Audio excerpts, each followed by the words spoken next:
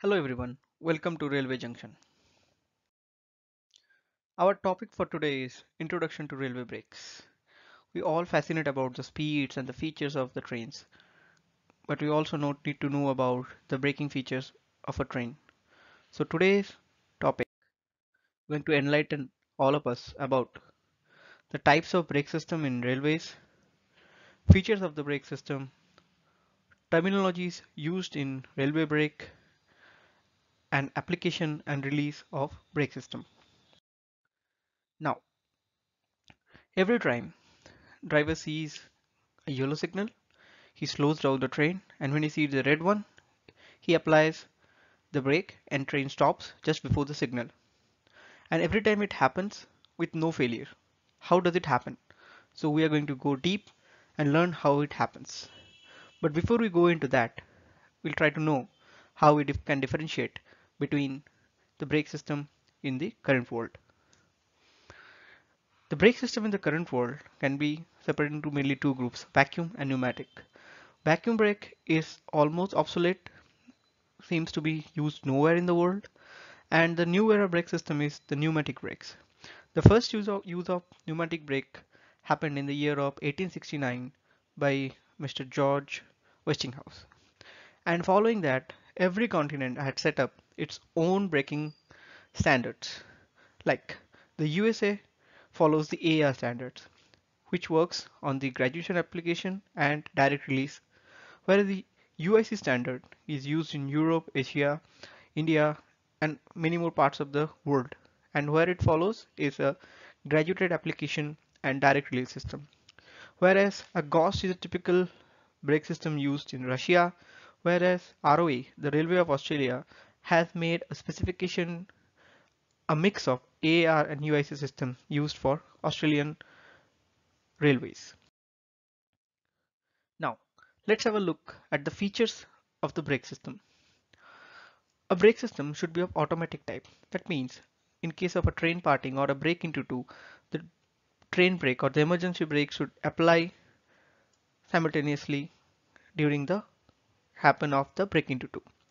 Second one should be continuous. So the brake function can be generated from the locomotive or can be done through alarm chain pull in case of a coach. So the application of the brake should be continuous from the train throughout from the locomotive till the wagon or the coaches.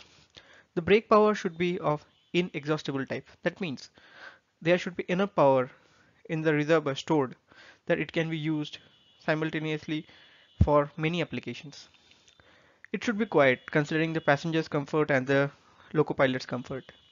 It should be easy to test on the wayside, in the shed, or in the standstill condition. And the system should be gradual. That means the brake application should be of gradual type, meaning jerk free from start to end. Now let's come to the terminologies of the brake system. The terminologies used in brake system are main reservoir known as MR, brake pipe known as BP. BP is the heart line for the brake system. Dropping or charging of the brake pipe leads to application and release of the brake, and also it enables the wagons or the coaches to store its own brake power. We'll come to that in the later stage of the video. Then the brake cylinder, it's called known as BP, and feed pipe, that is FP, typically used in India for charging the auxiliary reservoir. Let's have the pressure ranges for the brake system. MR has a pressure range of 8 to 10 bar, whereas BP having a pressure range of 0 to 5 bar, and brake cylinder, a typical pressure range is 0 to 3.8 bar, but it depends on the type of the vehicle used in the system. And the feed pipe has a constant value of 6 bar. Let's have a look at the AR brake system components. The AR brake system components are comprising of a compressor, a main reservoir, a driver's brake valve, a triple valve, an auxiliary reservoir, and brake cylinder. Supporting to this, we have angle cocks, coupled hoses, and brake blocks. Now, the compressor generates the air and compresses it to 8 to 10 bar and it gets stored in the main reservoir, and from where it goes to the driver brake valve. To add the point, the driver's brake valve is mostly placed in the locomotive or in the front end of the vehicle, from where driver controls the brake pipe. Then the brake pipe of 0 to 5 bar level, it gets pushed to the brake pipe line, and to add the information, there is no storage of the brake pipe in a reservoir, it is only the pipe value that is there. Now on the requirement of the brake cylinder is generated by the brake pipe, the triple valve converts the auxiliary reservoir into the brake cylinder and it gets the power to apply brakes on the wheel.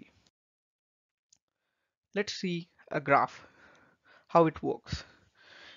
If you see the brake pipe in AR brake system, it can be dropped gradually. So you can have steps, 1, 2 steps you can create here while applying. And similarly, the brake cylinder values can be attained according to that.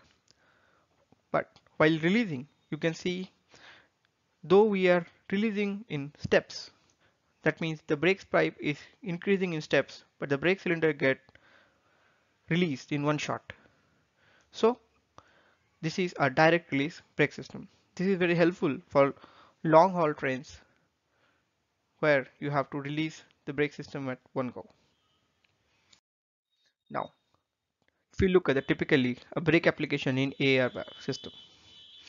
In case of AR, the brake pipe is withdrawn from the driver's brake valve. And what happens? The auxiliary reservoir stored pressure presses the stem towards the triple valve other side, the other chamber where the brake pipe is stored, and it opens the auxiliary reservoir connection to the brake cylinder, and the brake cylinder is generated. So this shuttle plays a very important role in case of application in triple valve. Let's look at the brake release. In case of brake release, when the brake pipe is charged back again, you can see this chamber now is at higher pressure and pushes the stem back, which shuts the auxiliary reservoir charging to the brake cylinder, and the brake cylinder gets free passage to the exhaust.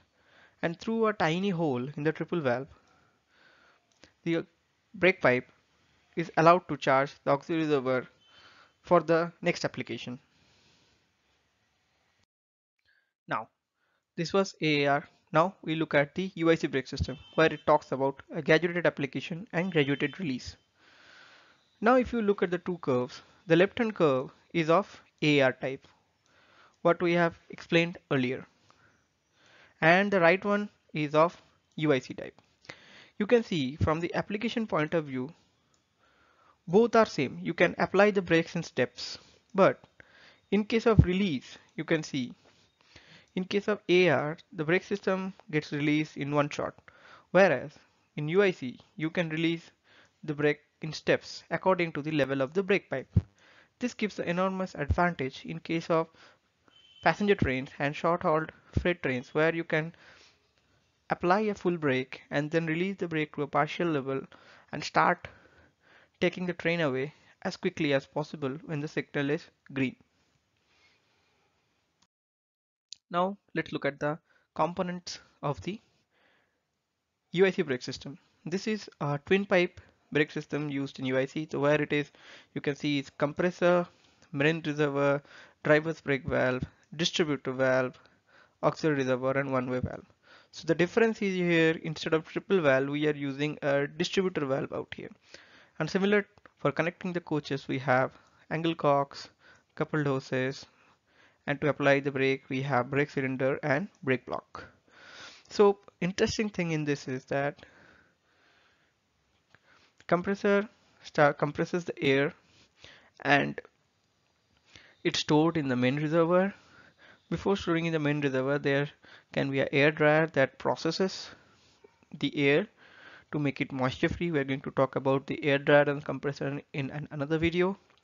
Then it comes to the driver's brake valve, where it converts into brake pipe and get pushed into the distributor valve, and the distributor valve converts the brake pipe into our auxiliary reservoir. Here if you see, there is a one-way check valve is placed connected to the main reservoir equalizing pipe, or it can be a feed pipe also, to charge the auxiliary reservoir. This gives the advantage of charging the auxiliary reservoir in a faster manner, which allows to take the train quickly.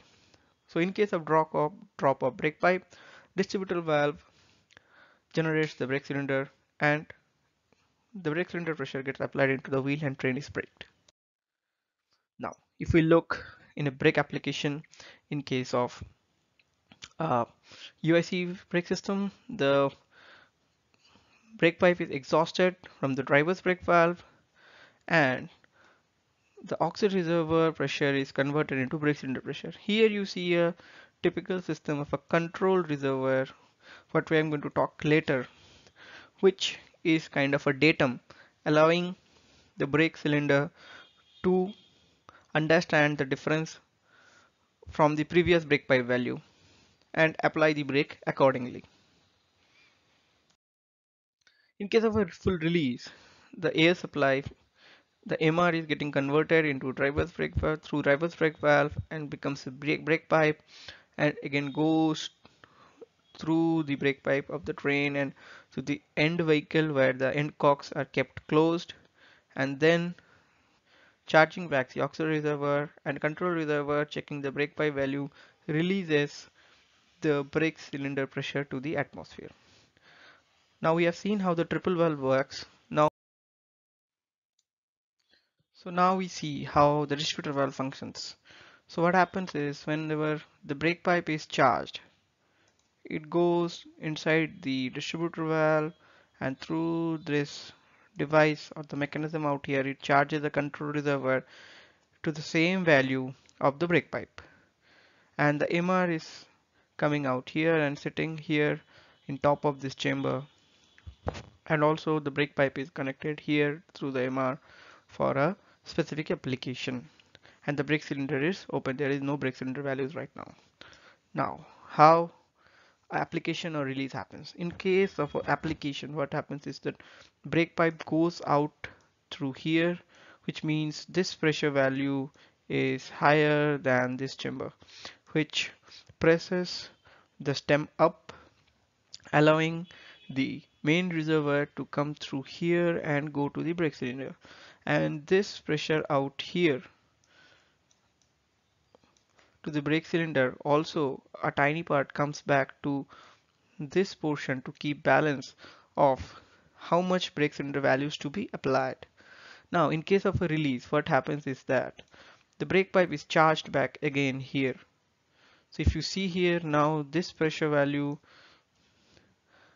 is coming back again, and the brake cylinder pressure is present over here. So both the pressure values out here allows the stem to go down here, and as being a hollow stem, the brake cylinder value comes through the hollow stem and to the atmosphere through this path.